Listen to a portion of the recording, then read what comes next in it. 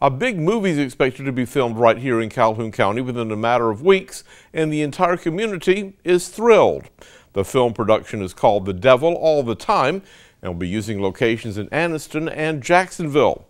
Not much information as to what the film is about has yet been released. However, the stars set to be in the film are Sebastian Stan, Tom Holland, Robert Pattinson, and more.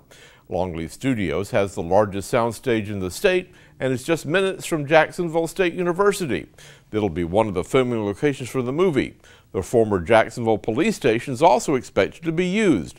The Peerless Saloon in Anniston, in addition to a gas station nearby, will also be filming locations. Longleaf director Pete Conroy says it's a wonderful feeling to finally see the areas get the recognition that it deserves.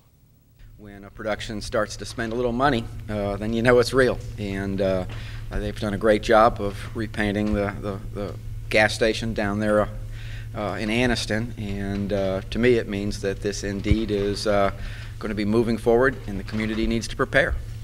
Conroy says that what excites him the most is that the entire community and state will benefit in a positive way from this production. We are doing everything we can to organize workforce and also include others from around the state that might be able to assist with equipment and talent. We call it below the line and above the line.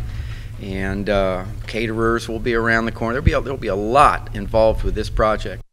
Filmmakers who spend more than $500,000 in the state receive a 20% rebate. Conroy says this is the biggest production to make its way to Calhoun County, and he believes it will only grow from here.